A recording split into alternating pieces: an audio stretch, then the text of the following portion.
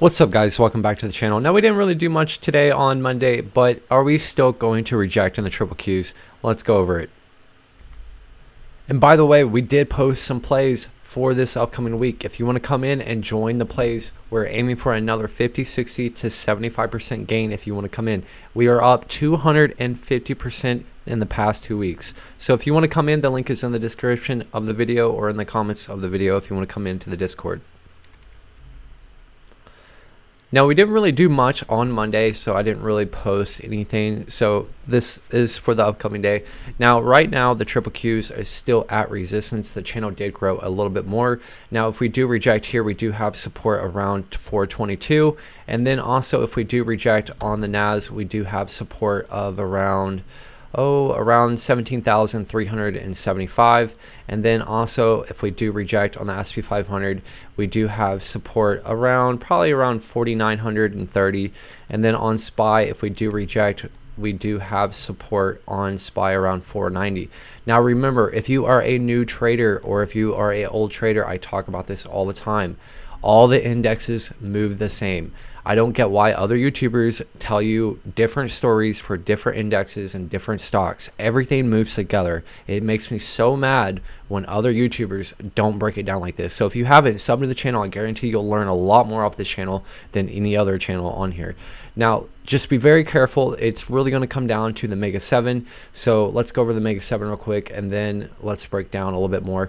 Now, Meta did break down to the support level of around 425. We are hovering right above it. Now, if we do break above this right here, this is going to be in a channel right here. So if we do break back into the channel on Meta, it's probably going to like pretty much just make a channel pretty much, but in a downtrend pretty much. Now, if we do get above I would say around 450, Meta is going to be in this kind of like a downtrend channel. And then if you get above 450, 483 is going to be your next resistance. But really, it's going to take a lot of pressure into the market to pump Meta even more. But here's the thing, guys. The biggest thing that you need to worry about is if the triple Qs does drop. Say if it does drop and it goes to support of around 422, that could actually break a lot of these Mega 7 companies on their support levels. So it can actually be a crazy week. And then also on Tuesday, we have Amazon earnings. Amazon is 6% of the triple Qs. That can break Meta. And then also on, I think Thursday or Friday, Apple earnings is coming up. So the biggest thing that you need to worry about this week is Apple's earnings, because Apple can actually push a lot of these Mega 7 companies to break their support. And if they break support, it is actually going to crash the market. Not crash the market like, like 280 in the triple Qs overnight. No, it's going to break this channel that I've been talking about for the past couple months. All this channel right here is the exact same thing as Tesla's channel right here, or it's the exact same thing as Amazon's channel right here, because those channels are the exact same thing as this channel in the NAS and in the triple Qs. They all share the same channel. This channel right here. This is the exact same channel as Meta's channel. And no other YouTuber is going to tell you this. They're just going to show you a MACD and be like, oh, we're going to drop a rally. No, it's just basic common knowledge on how to understand the market. Now, if Apple earnings actually comes in bad, this is going to crack this channel. And slowly but surely, if Meta breaks this channel and says it drops down to here, and we already got a wind of what it's like when a Mega 7 company drops. Like I've been warning you guys about this. Meta was making a top, and look how fast it dropped overnight. Yes, we can drop very fast, faster than we can rally. So just throwing that out there. Now, if AMD actually does go back to its support, also it's actually on support and actually not that far away from it. Now, we do have support of around 139. And then if Meta drops and all the indexes drop and this breaks 139, this is going to break its channel.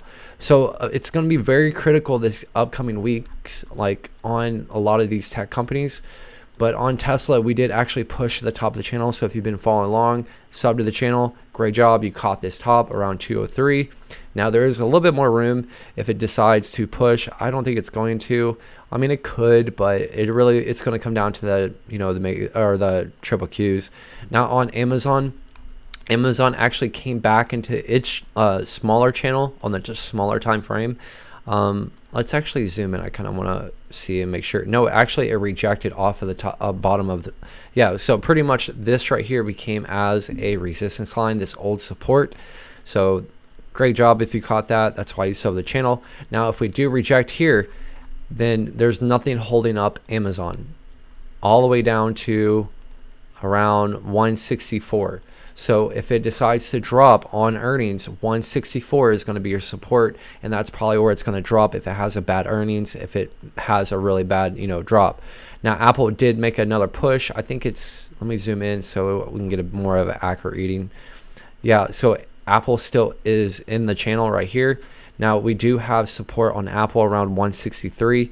It is at resistance around 173. So if this does reject, then definitely pay attention around 163. Now, on Microsoft did break its smaller channel and its bigger channel, the one I've been talking about. Now, guys, listen very closely. This is super important. Microsoft and Apple are going to decide the fate of the market. Now, if they break this channel, this big channel that it's been going in, that I've been pointing out for months and months and months, if this breaks, then the triple Qs is going lower. It is going to break this channel right here, and we are definitely going to 350, 360. It's going to happen. It can probably happen slow, it can happen fast, but it's going to happen in one way or another, and you need to be prepared for it. Now, stop following these other YouTubers that just show you MACDs. That's not what you do when you trade. It's all about understanding the market and how it moves as a whole. So just remember, guys, these support levels are critical and it's super important. And then also we have FOMC minutes, or we have FOMC coming up very soon. Guys, inflation is going to spike very soon, and you need to come to realization of it. And if you don't understand, I talk about it in my last couple of videos. If you don't understand inflation, then I guess I deleted the chart. Now, back here, when inflation was 9%, and then it dropped to 2% because the market dropped, inflation's been holding 3% because the interest rates are high. So this rally is going to be a late factor into inflation. But inflation will spike because we're going to have to pay for this economy speeding up. Now, it's not going to probably pump to 9%, but 6% is definitely going to push the NAS into the lower midsection of this channel. And if you don't understand, come in the Discord. I teach you all this one-on-one. So just throwing that out there. Oh, and by the way, if you were this guy, the NOSFU2, I don't know, the NOSFER ATU. If you're this guy and you're asked about membership, sorry, I was asleep, so come back into the chat and I'll help you out. And then also Bitcoin is just trading sideways. It's waiting for the triple Qs to do something. So if the triple Qs does drop very soon, you will see Bitcoin face around 59,000. Now, if we decide to push to 445 in the triple Qs, this is definitely going to go back to 70,000. But remember, guys, Bitcoin follows the market. It is literally the same charts. If you don't understand, come in the Discord and I'll help you out. Now on DXY is consolidating and it's just waiting pretty much, I think, for the 10-year yield to do something. Now if we do break above around 106.50, your next level is going to be around 107 on resistance. On the VIX is coming back down to support. And if this decides to push, you do have resistance around around $18, and then you do have support around $13.45. And then also, here's the big one: 10-year yield came down a little bit. Now, if this does decide to push, you are looking at 4.7%, and that's enough to push the triple Qs down to 415. Now, on crude oil is on support. Remember, guys, this is super important. Listen, crude oil will move your oil stocks. They run off the crude oil's price. So if crude oil drops, oil stocks drop. If crude oil runs up, oil stocks run up. Now check this out. Oil stocks have been making a really nice push. If this breaks support of around $82.50, your next stop is going to be around 64. And if that happens, your oil stocks are going to crash.